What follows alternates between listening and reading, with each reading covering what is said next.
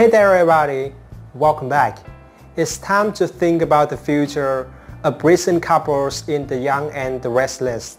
In a quick interview, Morrow shared that the connection between Phyllis and Newman won't develop into a long-term relationship.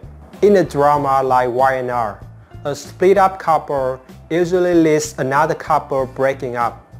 It is because the writer needs to find a single character who will pair up with another single character. Besides, the marriage life between Sharon Newman and Ray Rosales seems quite boring, and it's not what many are fans looking forward to watching in a drama show.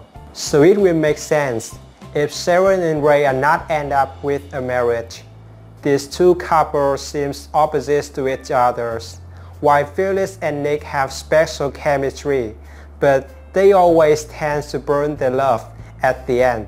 Sharon and Ray have a quiet love, but it's quite boring. So maybe it's time for this relationship doomed, and new chemistry will start. Sharon Newman and Ray Rosales completed the storyline in the battle with cancer disease. With the kindness, great support, Ray really made Sharon fall in love with him while she was fighting against breast cancer. However, Sharon's role in the JT Hellstrom in the past makes a mess of this relationship.